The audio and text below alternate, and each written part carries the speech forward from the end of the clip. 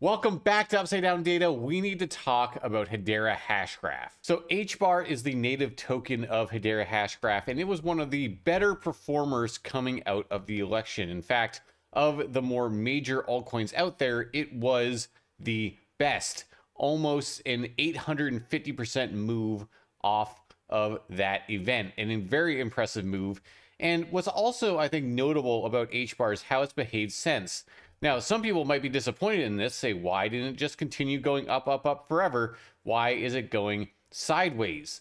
But in fact, when you look at what HBAR has managed to do over this time compared to other similar projects, so basically other layer 1 protocols, it's actually held up better. So that's what I want to show with this chart here. The blue line here is HBAR. Then we also have Algorand, we have AVAX, and we have ADA, just some other alternative layer 1 protocols out there. Now, I didn't include Solana here just because that has some idiosyncratic, unique things going on with it, such as, for example, Trump coin launching there. That makes it a little bit hard to compare it.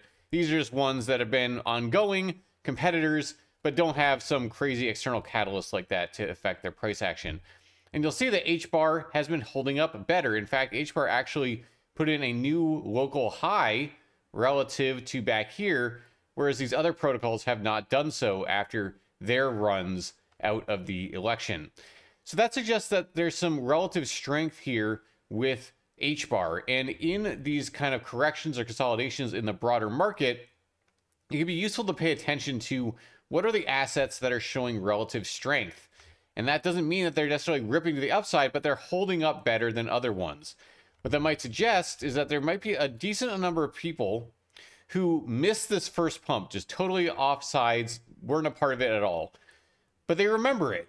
One of the best forms of marketing in a bull market is price action. Did you pump a lot? And if you did, people will remember that. So the people who missed the first leg up here for HBAR might be saying, all right, now is my chance. We've had cooling off, correction, consolidation. Now is my chance to accumulate to not miss the next leg up when that happens. And so that means that there can be a lot of demand coming in here that prevents the price of the asset from falling as much as some of the other assets are seeing. Basically, in the face of weakness, we're actually seeing it hold up pretty well. And that might suggest that people are taking this as an opportunity to buy in, that all the selling pressure, all the people taking profit after maybe ones who made a lot of profit after this leg here, they're now actually selling into quite a bit of demand. And so far, it's been relative parity. Now, the other thing that we can look at also with HBAR's price is just where are we relative to history? And you'll notice we're right up around the local highs from the spring of 2021. And then we were a bit above that, you know, in the all-time high here in late 2021, but still in the upper range here in 2021. And so there might still be some people who are holding HBAR bags from up in this general area from last cycle, who are also taking this as an opportunity to sell. So right now, the sellers are probably people who made profit more recently, shorter term holders. Could also be people who have been holding for a long time, who are saying we're close enough to my cost basis, or maybe even a bit above that. I'm now going to sell out and be exited in my position without taking a loss. But the good news is that it seems like there's plenty of demand stepping in to keep price at a similar point, to offset that new sell pressure. So just looking at price action, we can already see some hopeful signs for HBAR that might suggest it's getting itself set up for another run. So what I want to also talk about, though, is some models that we have here at the channel and what they're seeing, because this can give an alternative, very useful perspective on HBAR and where it might be heading next. But first, if you want to see live data from our models and more, you can go to our website, polaritydigital.io, link in the description. And if you sign up for our Polarity Digital Pro plan, you get access to live data for all of our models for HBAR, Bitcoin, and a bunch of other different altcoins and more. So if you're interested, check it out, link in the description. So this is our risk model, upside downside potential indicator. And this is the long-term version of the model. It cares about moves that play out over months to multiple months.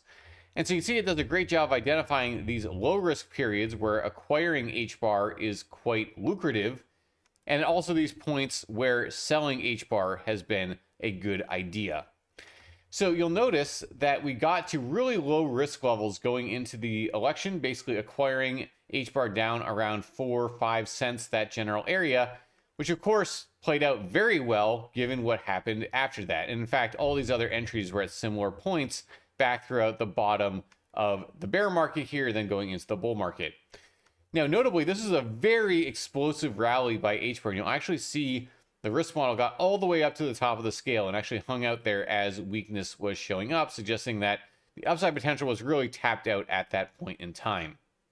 The good news, though, is as we've gone sideways, and even as prices ticked up a little bit here more recently, we're actually seeing long-term risks start to fall off quite dramatically.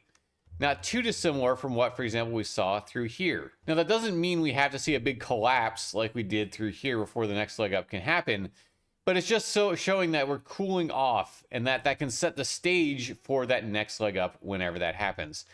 Now, I still think that it's more likely that this bull market is going to be more condensed, that we're not necessarily going to just have this leg up and then this really long correction before the next leg up. I think it's very feasible and plausible in my mind that crypto will have at least one more leg up in this spring, which would suggest that this correction probably wouldn't last as long. And wouldn't surprise me also if we continue to see demand hold up, that even if we don't break out soon, we kind of still stay in a range. But even if that were to be the case, that we just stay in a range and we don't see this deep correction, you can still see this long-term risk cool off dramatically in that type of environment. And what I'd really like to see is HBAR consolidate for a bit longer, let long-term risk really get back down below neutral, ideally, maybe even back to levels that we saw, for example, back over here. And that can then set that stage, that new base for the next leg up. And the good news, if that were to happen, is that the upside potential relative to the downside potential would be very much biased in the upside's favor. You have a lot more upside to work with than remaining downside at that point. And you much rather rally from low risk levels than trying to rally from high risk levels. That doesn't really work out super well. If you're at the high risk point, it's unlikely for you to have especially meaningful upside after that. But if you're rallying out of really low risk levels, that's when you can get these really explosive moves to the upside. So basically, good news, but I'd like to see this move further before HBAR were to pump. So it's one of those things where patience, I think, will be our friend. In some ways, letting this play out a little bit longer, let risk cool off more, will then maybe set the stage for a bigger move up down the line. I think if we rallied right now, our upside would be more limited than if we consolidated for a bit longer, let risk cool off more, and then rallied off of there. So not financial advice, you should make of these data as you will, but that's what I'm seeing when I look at risk as it comes to HBAR right now. So the other model I wanted to talk about was our momentum bias indicator, or MBI. So that's this here. So positive values mean positive momentum bias. That just means that momentum is kind of biased to the upside, that it's really pulling price up, and any corrections are quickly reversed. Any kind of falling off is quickly reversed back to the upside. Negative momentum bias is the opposite. That's where momentum is really prevailing to the downside and price really gets dragged down, and any attempts to reestablish positive momentum just gets sold off and you go down even further.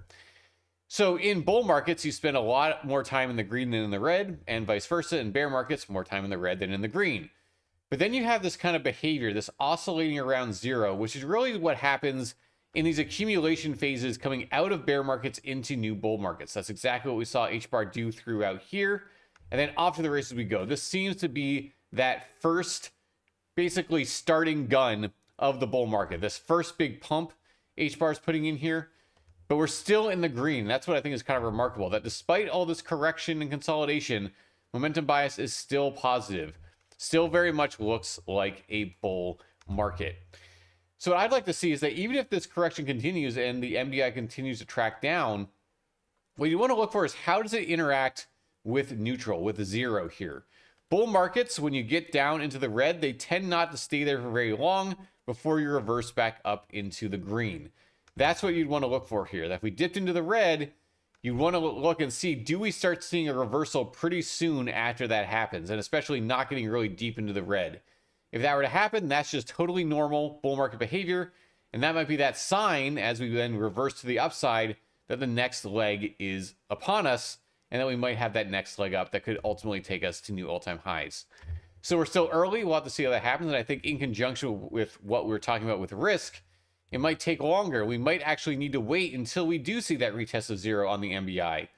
But if we get that reversal, and especially if that happens when risk is way lower, that would be a great setup in my opinion. So to wrap up then, I think HBAR is doing exactly what you'd want it to do right now with this price action. I know some people just want things to go up forever. Markets don't work that way. I'm sorry, it's just not the way it works. And in fact, this consolidation was extremely expected given how high risk had gotten. But the good news is that it's holding up very well. New demand is stepping in to buy the dip, to buy the consolidation. We're seeing risk cool off. We're seeing momentum bias in a healthy spot, looking for potentially an important retest of the zero level. This is all what you'd want to see in a bull market, especially given the fact that HBAR seems to be showing relative strength relative to other assets that can suggest that it might actually be the focal point of another leg up, or at least maybe an early mover, and then other assets might follow after it. So obviously none of what I'm talking about here is financial advice. You should make of these data as you will and navigate the market as you see best fit. But I think this is a good continuation for HBAR. We saw this the big first leg up. We need consolidation to let the sellers exhaust themselves, set ourselves up for that next leg up. And I think the data still suggests that that is in the cards. I will obviously update my view if the data were to suddenly turn bearish, but I don't think that's the case right now. I think the base case to remain bullish still makes sense. All right, if you like the content, remember to subscribe to the channel, give the video a like, and follow us over on X. A lot of updates about our models and more over there. And go to our website, claritydigital.io, to see live data from our models and more.